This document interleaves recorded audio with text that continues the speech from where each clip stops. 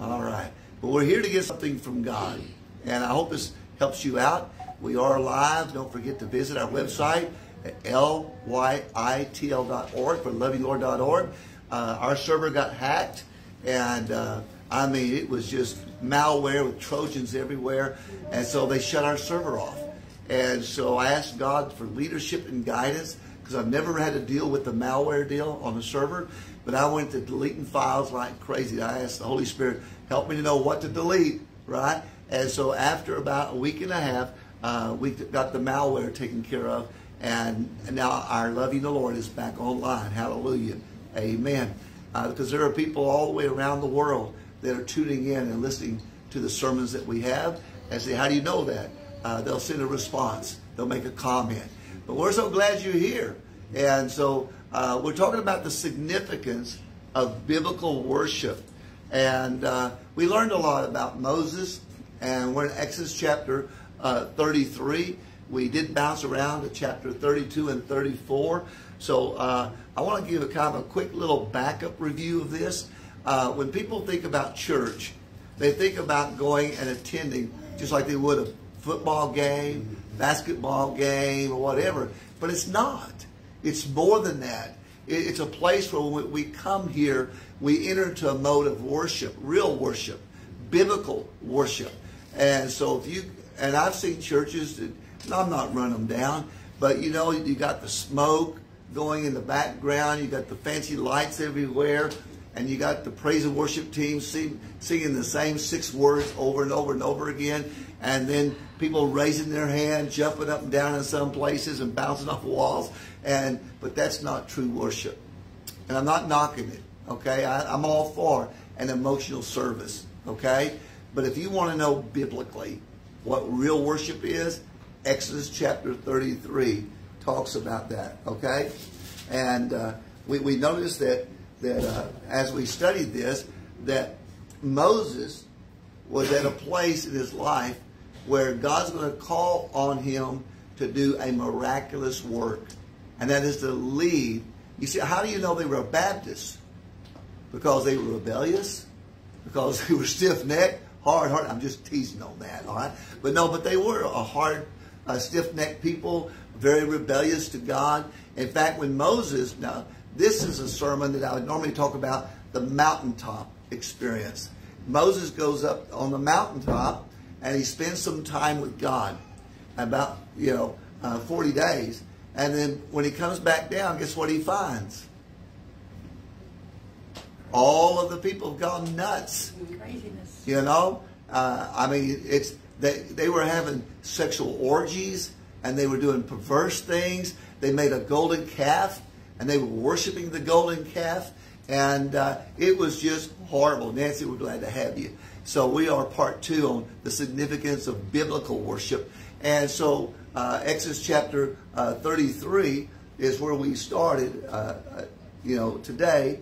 And so Moses seeks for a new vision, for a new task. Okay? So let's go ahead and jump down to Exodus chapter 33 and down to verse 18. All right?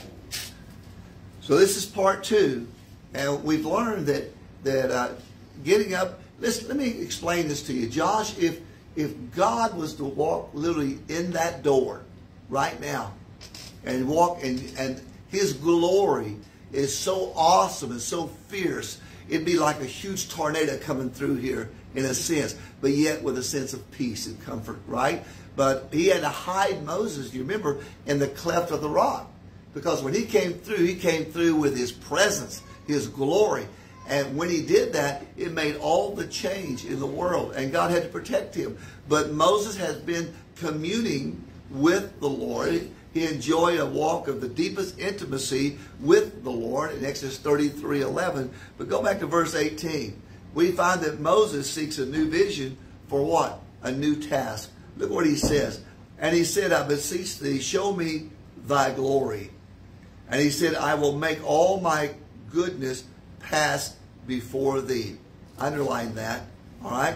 And I will proclaim the name of the Lord before thee. And I will be gracious to whom I will be gracious. And I will show mercy on whom I will show mercy. And he said, thou cannot see my face, for there shall no man see me and live. All right?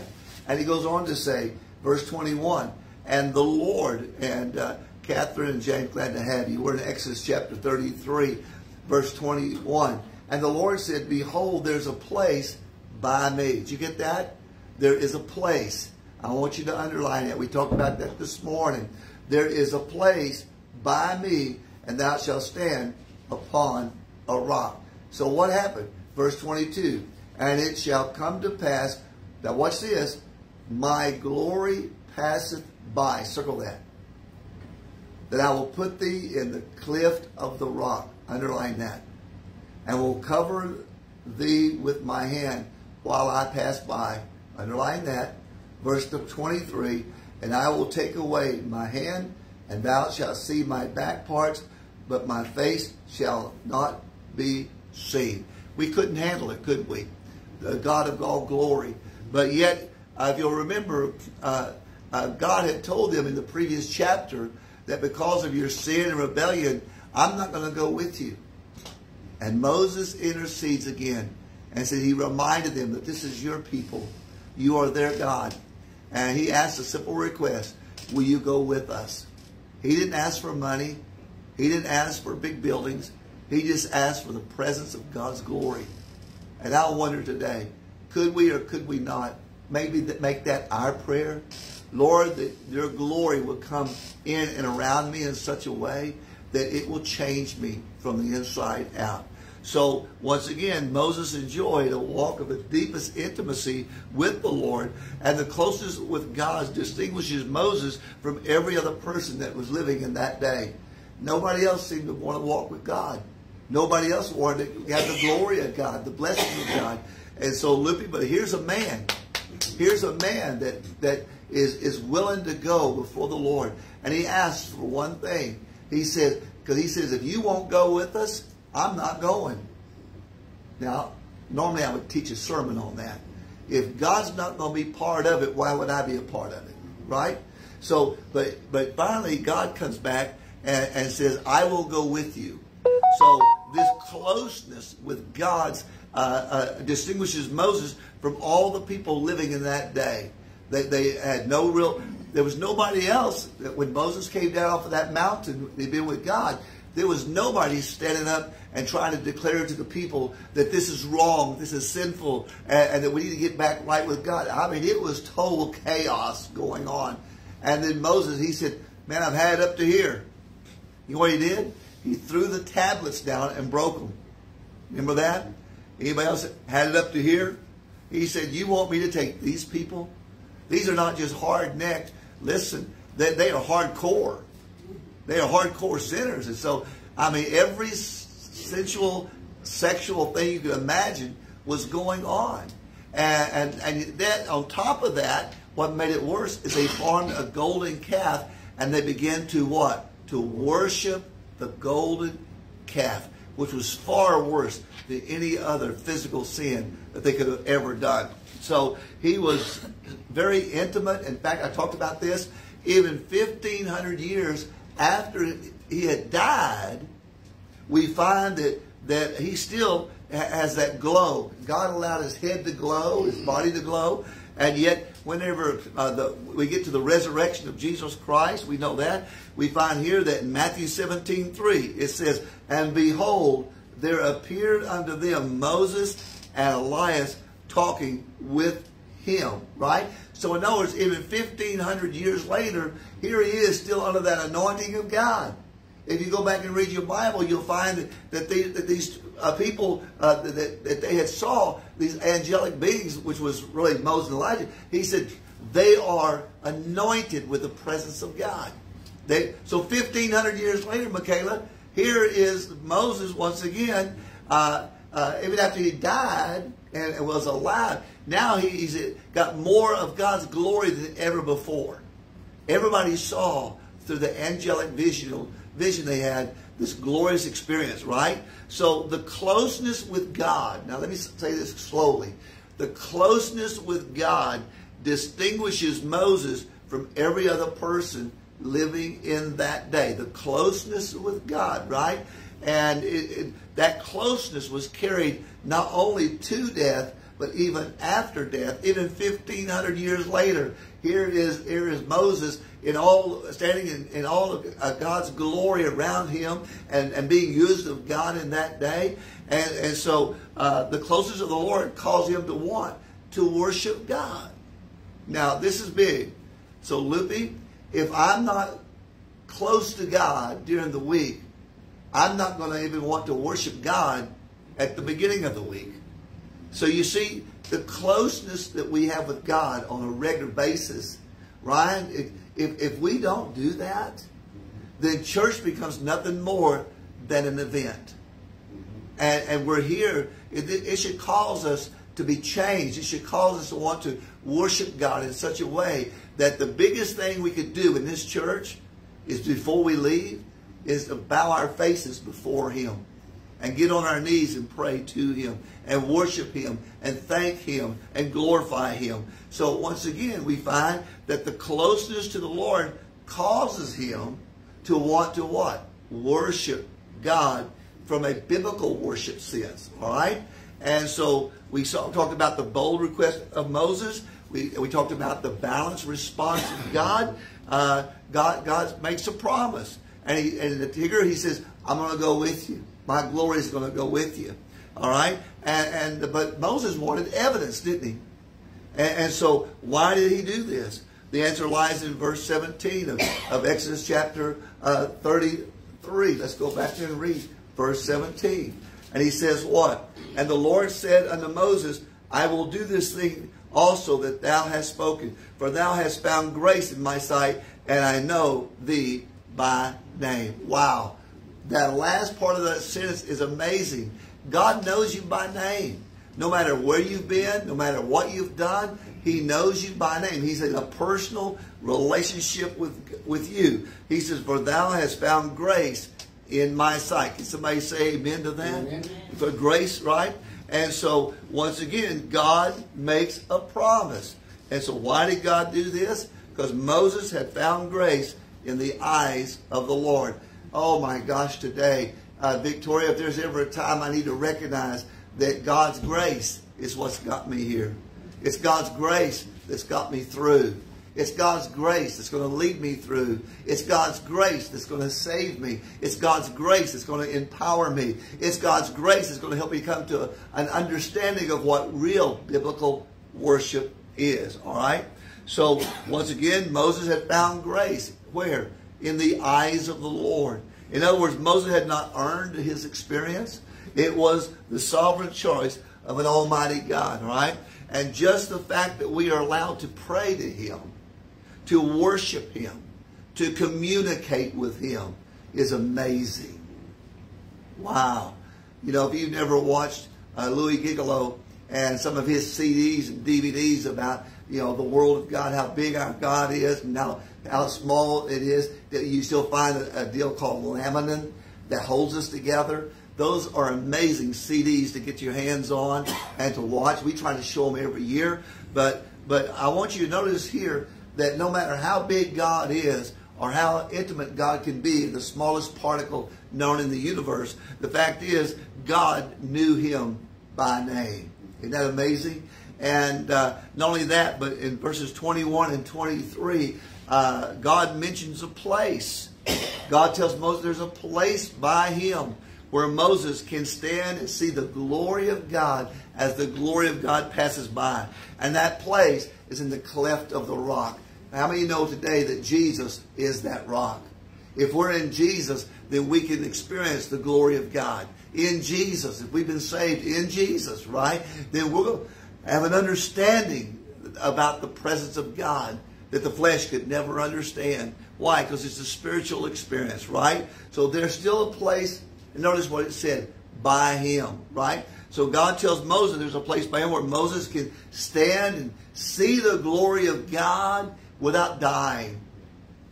And you know, wouldn't it be great that if that place today could be started right here at College Heights Baptist Church?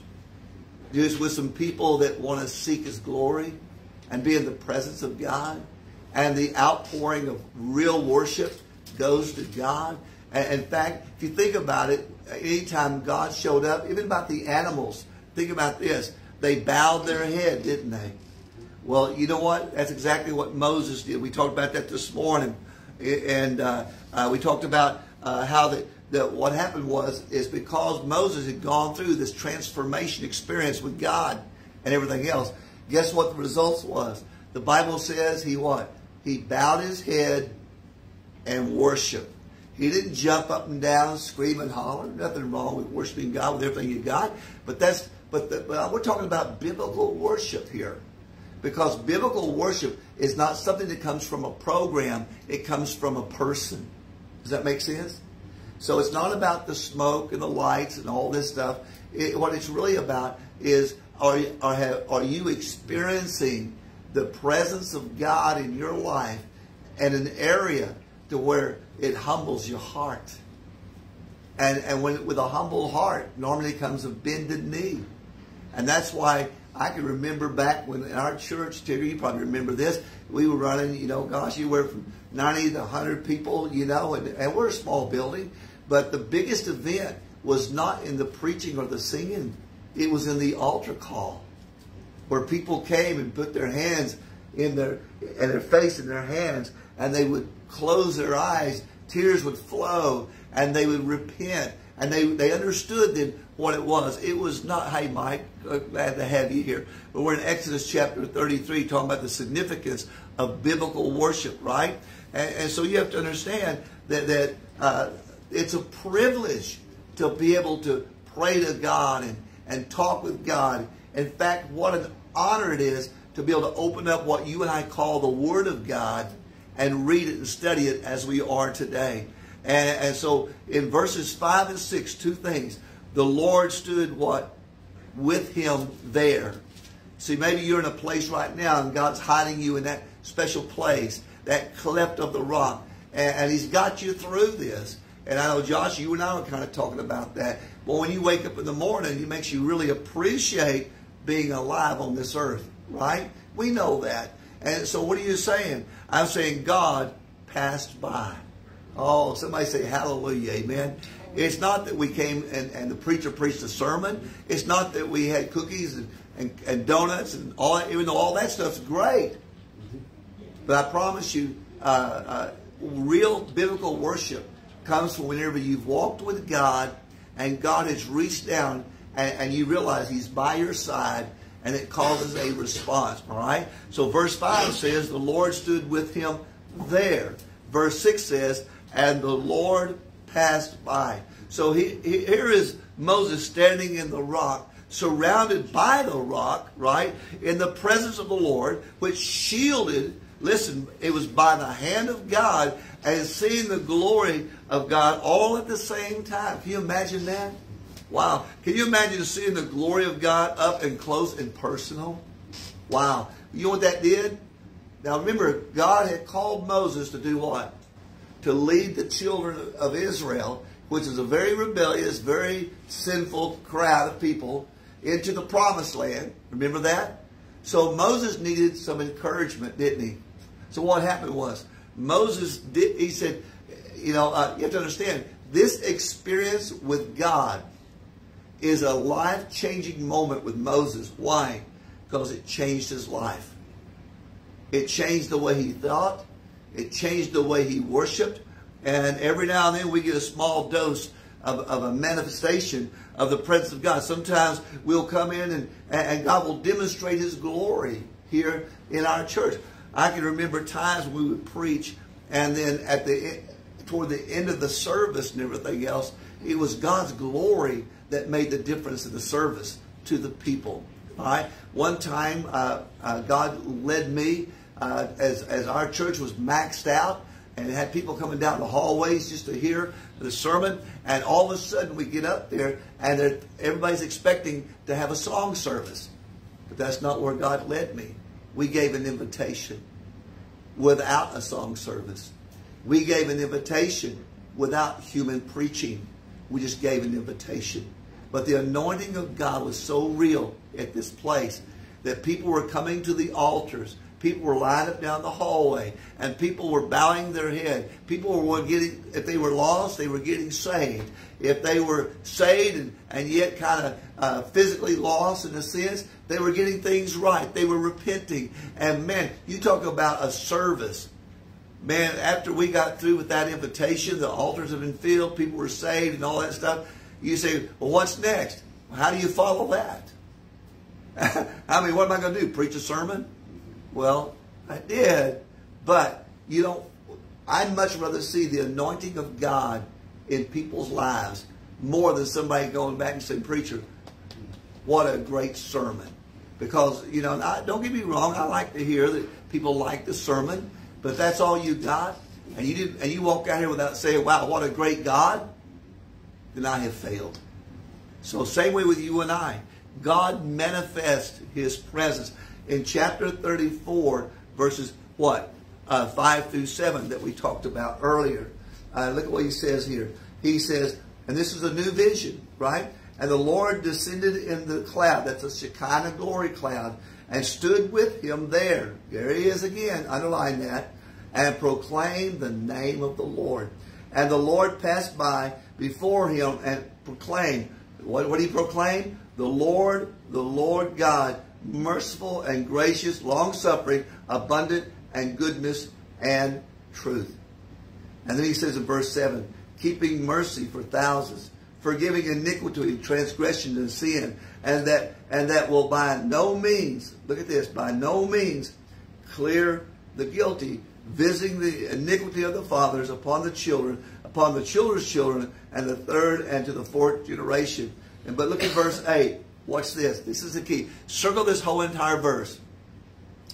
Victoria, Moses hears God saying, I'm not going to take and let you get by with being sinful. You're not just going to go flying through life. Listen, we're going to deal with this. That's what verse 7 was all about. The mercy of God for thousands. He said, we're going to change some things, right? But look in verse 8. Here it is, Tigger.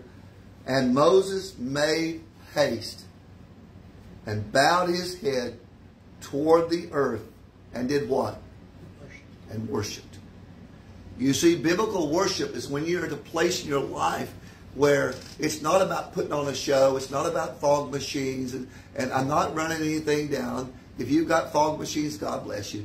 If you've got special lighting, God bless you. If you've got people playing guitars and playing bongos and the drums and all that, hey, God bless you. I wish we had all that too. It's a lot more fun enjoying that type of service. I got that. But what if God visited every one of us tonight, just like He did with Moses, and the anointing was so strong that it changed your life forever? Okay? So, can you imagine seeing the glory of God up close and personal? Moses did, and what did it do? Changed his life. Can you imagine what church would be like if everybody here was to get a hold of the glory of God? You know, I think about some of the things like when you think about the upper room experience in John chapter 20, whenever Jesus walked in to that upper room where the disciples were there, did you know that changed their life? They had walked with Him. They saw Him crucified. And then the grave was empty. And now they're still upstairs, hiding away. But what got them out of that upper room? I have a sermon I preached on what will get you out of the upper room. And it was because they saw a resurrected Jesus. They saw Him in all His glory, right? So once again, why am I saying that? It's when a genuine move of God takes place in our church, we will become lost in the glory of Jesus Christ, okay? And I ended our sermon this morning when I talked to you about how I heard Jerry Johnson preach at a youth camp. And all I could do is, out of 250 young people there, I didn't see them when the invitation was given. I just knew I needed to go down. And I was not a religious man. I didn't go to church. But I happened to drive a bus, wanted to drive a bus, to a bunch of kids down to a youth camp. And I did. But here I am, a grown man. But yet, when Jerry Johnson, when they gave that invitation, all I could focus on was the presence of God in my life. And the second night, same way. I went from the tears to asking God to use me. you know, and just a full surrender on that third night, a full surrender. It altered my life forever. The only reason why I'm even preaching tonight is because of the grace and the mercy of God upon my wicked old life. Amen? And so, but it changed me. And so we looked at the bold request of Moses, number one. We looked at the balanced response of the Lord, number two. And then the beautiful results for both in chapter 34, verses 8 all the way through 35. So after this mountaintop experience, Moses was never the same. Somebody say amen. All right? And no one can come face to face with the Lord and remain the same. You just can't. There will always be some sign that you've been with God. Okay? Remember Jacob at Peniel in Genesis chapter 32, verses 24 through 32? Listen, he encountered God. And what did God do? God touched what? His leg. And then he had a limp on his thigh from that moment on. Saul of Tarshish, that we know as Paul, were marked men by having spent time with the Lord in Acts chapter 9, verses 1 through 8. Remember when Saul was on the road to Damascus and Jesus appeared, and in all of his glory, that white light and everything, and all of a sudden it knocked him off of his horse? You know what? That changed him. And 3 days later, I believe that Paul understood what it meant to be in a relationship with God. And his life was changed from that moment on. Remember the disciples in Acts chapter 4, verse 13? They were marked men by having spent time with the Lord. And so notice what seeing God will do. What will it do? I tell you what it's going to do. It's going to manifest some things. There will also benefit those that go in the direction of God. Why? Because it's not about going in my direction. It's about me going in the direction of God. God wanted Moses to go out and lead all these wicked people and take them to the promised land, right? So there were some benefits that went in God's direction. So what does that mean? Moses was blessed by this powerful experience, but God benefited too. How did God benefit too? Because Moses was strengthened.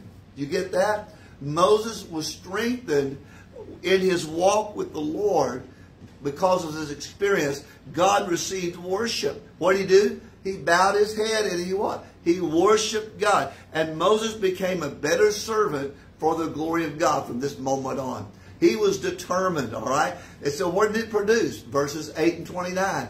It produced what? Humility. Ding dong. It produced humility, right? When we see the Lord as he is, we cannot help but see ourselves as we are. Let me say it again. When we see the Lord as he is, you cannot help but see ourselves as we are. Just a sinner in need of a Savior. And once we're saved, we need that Savior to lead us and to guide us in our life. We think that we are much better and more holier than what we really are.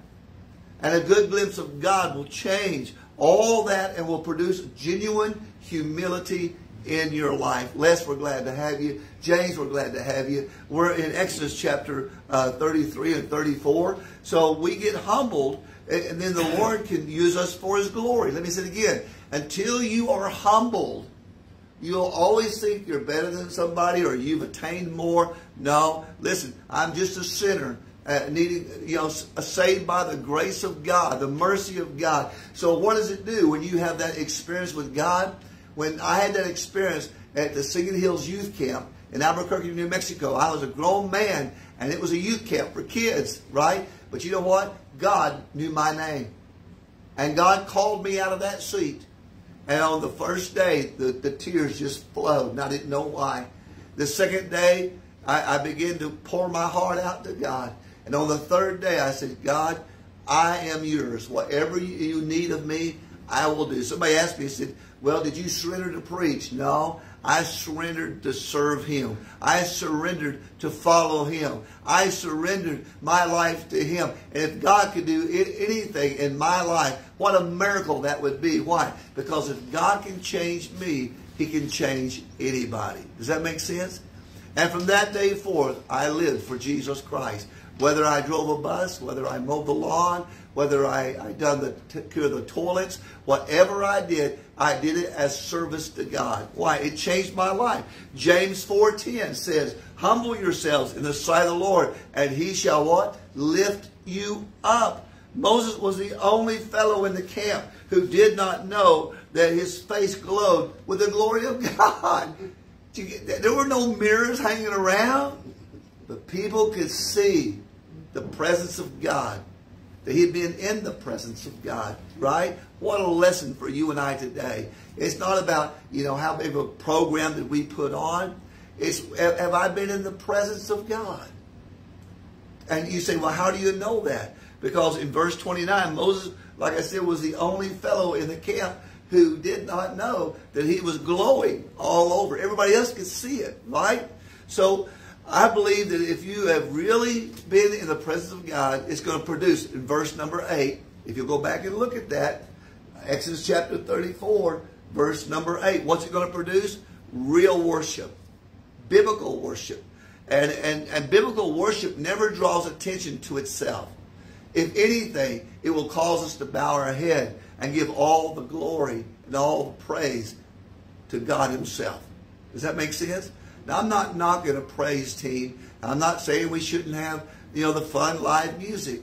But I would trade all that in just to be able for our church right now to experience the very presence of Almighty God.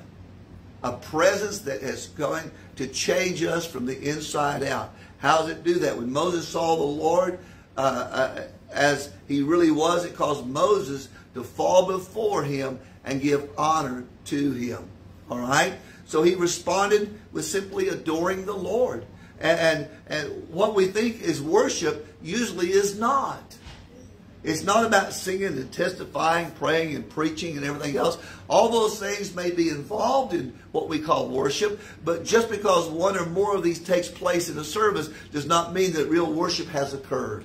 Does that make sense? Genuine worship, now write this down, involves the heart above all. Genuine worship involves the heart above all. Genuine worship, there is a desire from your heart to exalt God, a desire to see him and receive the glory that he is worthy of receiving. So you say, why would you go to church? Because he's worthy of receiving glory and honor and praise from you and I. He died on the cross as God. He paid my sin debt as God. And he arose on the third day as God. And he went to his kingdom as God.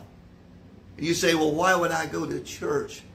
Because when you come to church, it's your way of saying that we're going to not only encourage one another, but what are we doing? We're honoring him and saying he deserves that worship and that praise and that dedication. Jesus is worth you coming to church.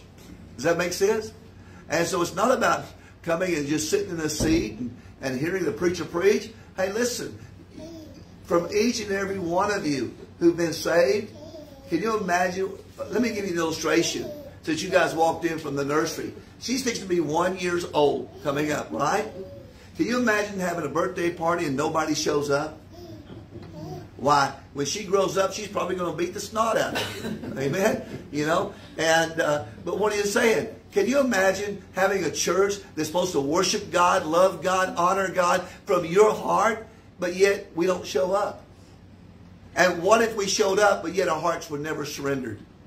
So it's a big deal. Listen, when you see his glory, our worship will change. Did you write that down? When you see his glory, our worship will change. When you've been in his presence, your worship will change. It will change at an individual level, on a personal level, on a public level. When we see Jesus in all of his glory, our worship will be about Jesus and nothing more. Nothing plus, nothing minus. It's all about Jesus Christ. It will become, you'll find that according to St. John chapter 4, verse 24, it will become that which the Lord desires it to be. What is it? Listen, John 4:24. God is a spirit, And they that worship him must worship him in spirit and in truth. It will not be about, some fleshly display. It will be about the Lord God Almighty and him alone. Verse 29, what did it produce? It produced an outward change. Go back and look at verse 29, if you will. All right? Acts 34. Let me get this down here. Still trying to read without my glasses here tonight. But look what it says. And it came to pass when Moses came down from the Mount Sinai with the 2 tables of testimony in Moses' hand, when he came down from the mount, that Moses wist not that the skin of his face shone while he talked with him. You know what it did? It produced an outward change that people could see. And can people see that your experience with God? Can they see the outward change? You see, the evidence of spending time with the Lord was all over Moses. It was undeniable. And the same can be true today for your life and my life too. Our face may not glow, but our walk and our talk and our lives will appear to bear witness to the fact that we are walking with the Lord in his grace, in his mercy, in his power, and in his presence. What we need today, and we are praying that God would send some people that really want to worship God and serve God and be a part of this ministry. But I'll tell you what we need more than just people. We need the presence of God, like more now than ever before. And so it does not mean that he loves one more than another.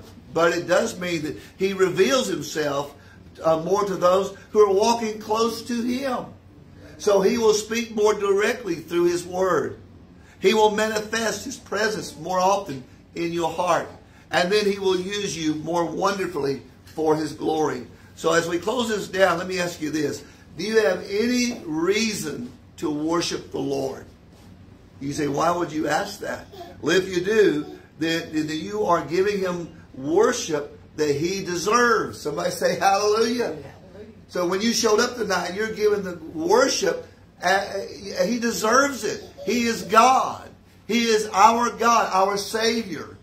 And so when you really worship God from your heart. I used to we used to have a fairly decent choir. And I remember telling them one day, what if I pulled a black curtain up here and turned the lights out? Would you sing the same? You see, I wonder in our church, in our church service, if we don't get the electric bill paid, this lights are going to be out anyway. Amen. And but the amazing thing is, what if we tuned it out to where nobody can see nothing, but all they can do is experience God. They don't see the big church stills or the small church stills. Nothing wrong with the programs. But what if we just turned out the lights? What if we just pulled the curtain across where nobody could say, look at me? I wonder how that would change. You see, what did it produce? Verses 34 through 35. It produced a special relationship with God. You see, he will speak more directly through his word. He will manifest his presence often in your heart that normally you wouldn't have experienced. And he will use you more wonderfully for his glory. So listen, do you have any reason to worship God? Yes. If you don't, then would you like to know that you can be saved today, know Jesus, and have your sins washed away, your name written in the Lamb's Book of Life, so that one day you'll spend eternity? Hey, what did the thief on the cross say, Loopy? Remember me when thou goest into thy kingdom. Does that make sense? Listen, we're going to spend eternity somewhere. You're either going to spend it with God or you're not going to spend it with God. And the Bible is very clear. We're going to spend eternity in the presence of God if we're saved. If we're not, go back and read Luke chapter 16, 19 through 31. It's from the words of Jesus. And then you'll find that the rich man died and went to hell. Did y'all get that? All right. So listen, watch this right here. Who among us today has a heart like the heart of Moses? You say, well, no, I'd like to have a heart like that. Who among us has an overwhelming desire to see the glory of God and to get lost in his worship? Does that make sense? Well, if that describes you, then I challenge you to get before him even tonight. Sometimes some people just turn around and get on their face before God. I understand. That's what's really important today. So listen, ask God to manifest his glory in your life from this moment on. The worship of God is a significant matter. It literally has the power to change a life, has the power to change your life. Father, we pray in the name of Jesus that, Father, that if there be one listening tonight or somewhere down the line, and that, Lord, that they make it this far through the message, that your presence will begin to just fall around them and on them, and that you would pass through them in such a way that they would have a desire to be saved, just like the thief on the cross that said, listen, I'm a sinner, we deserve this, but I know that you're the Savior. Lord, remember me when thou goest into thy kingdom. And that moment in time when you turn, and yet you look like a beaten beast, and yet you turn with one of your last breaths and said, today thou wilt be with me in paradise. Oh, Father, today, it was by your promise that rich man, that thief was going to be in the kingdom of God. It was because of your word and your promise that in Luke 16, 19 through 31, that Lazarus was in your presence. So, Father, we know that we're saved by a promise from you. So here it is. Dear Lord Jesus, pray this prayer. I know I'm a sinner. And I know that you're God. And I know that you died on that cross. You paid for my sins. And you arose on the third day. And you are now in your kingdom. So I call upon you. Save me, Lord. Come into my heart right here, right now. Lord, just save me. Make me a child of God. Put your name in my life. And I just want to glorify you. Change the way I think. Change the way I love. And change the way I act. And Lord, at the end of it all, Lord, may we find the true presence of worship as we bow our heads and as we close our eyes. And then, Lord, just like Moses, he gave glory and honor to you. Oh, Father, I pray that Moses made haste and bowed his head toward the earth and worshipped. Father, may that be the beginning of our services every time. That we want to worship you and give you glory, honor, and praise. And we thank you again for the ministry you've allowed us to have here. We thank you for the Word of God that you protected through the ages. But we thank you for your presence. And we pray now for your leadership and guidance in all of our lives. And we love you. Hugs and kisses in Jesus' name. And all of God's people said, amen. Amen.